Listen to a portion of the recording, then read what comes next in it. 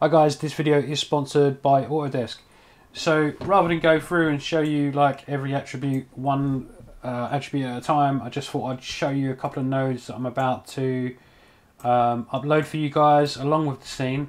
The first one's called Spark, and it's basically a particle system with various attributes that are exposed onto a new compound. Things that aren't there already, like speed min, speed max, age min, age max, and some filter particle attributes. I did it because I'd like to offset the animation onto different objects quickly, and I know we can do that with different sources, but I also want to be able to add different influences to each iteration, so that's why I created Spark. So Spark is a simple compound. Really, I just wanted to be able to lay down pieces of geometry on a given surface, which like you can see here, which is the first disk, which we just sort of plug into Spark, play around with some of the settings just to give us some particles that emit, and so for the example that I showed just now, we've got 3 versions of Spark running, and we could just quickly have a look at that. If I just stick down an output, and we'll just see what these guys are doing. Let's just open them up. It'd be really nice if I could drag those out while they're collapsed, that would be really nice, but we can't. So right, so let's just open these up, and we can see just the beginnings of how we create those smoke trails, and it's really simple. Really, we've just got like some big. Oh, I'm looking at the wrong disk. We've got some big particles which create those puffs. Then we've got some smaller, more widely spread particles that just kind of like shoot out, and some that kind of go up higher. And that is like kind of it, really. There's just nothing special, really. It's just kind of giving the next node that I've created something to work with. So we package those up, all 3 of those, and already we've using a really small amount of screen space, and then I created this other node, which is an aero simulation, and there's been no programming on my half. It's really just hacking together various things that I think work well, so that you guys don't have to really, and I can upload these for you to use. So this one's called Dust, and it works well with Spark. We just like plumb in the output particles of each Spark into Dust, and it just looks at it and just works basically. We've got a few things inside Dust which I've exposed. It's got like turbulence built in, dissipation built in, most of the solver stuff's there, and it's got a volume material built into it as well.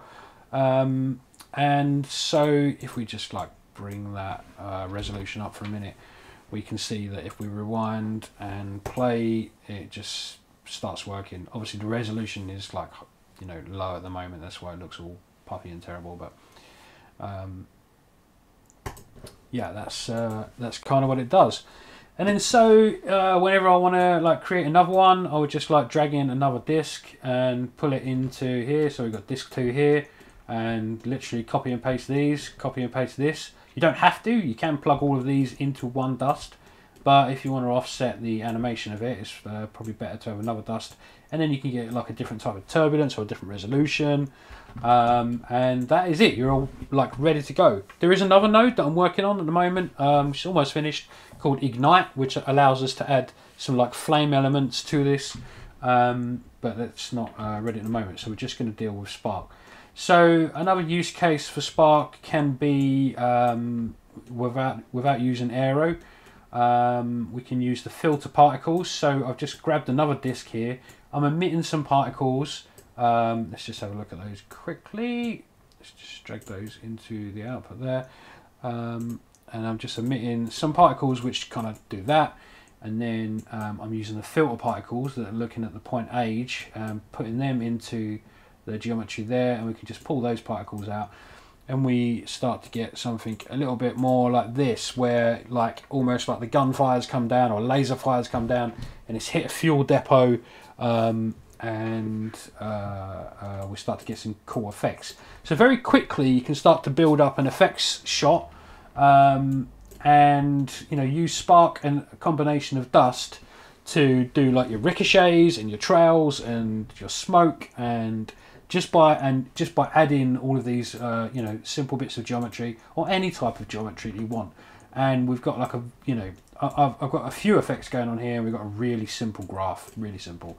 So yeah, that'll be for that kind of like sort of nice firework effect, and then we could look at something like just simple like ricochet type effects, where maybe a bullet's hit something and you just get like those sparks coming off.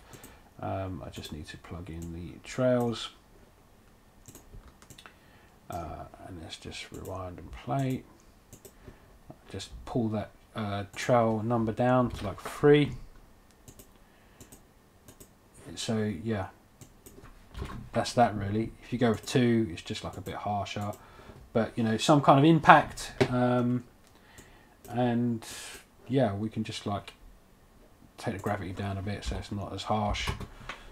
Just get a bit more height on those. So we can use a combination of spark to do like a whole bunch of effects, and it's really simple. I'm going to upload the file, allow you guys to play with it, and I'd like to build on it. I've got some other ideas. I'd like to be able to draw curves, and have the points of the curve set off offset explosions and kind of gunfire, debris, and that kind of thing. But yeah, so I'll upload this. So we've got spark and dust, and just have fun playing with them. I hope it kind of speeds up your workflow a bit. As I said, Ignite is coming, but it's just a little bit dead at the moment because I built it in the beta version, and I just need to go back and just like sort a few things out. So we've got Ignite, and then after Ignite we've got Blast, and there was another one I literally can't remember. But what I'd like to do really is get all of these together, package them up. It'd be great if at some point we could use them as a Maya preset in the presets, in the Bifrost presets, because I think we could add a little bit of NPM where we get some of those sand particles stuck together as well, and we start to get nice little clumps of dirt coming out. And then hopefully at some point, if we get an RBD folder solver, oh god, then we can get like cracks in the floor and proper debris coming out. But until that point, I will try and build up as much as possible so that we can create like an effects asset really, and that it's not as daunting. You don't have to just think, oh, I've got to build a big old aero simulation and I've got like so many different things to plug in. No, let's just create tools like these and we can just make things a lot easier for artists. Anyway, that's it from me. Take care, guys.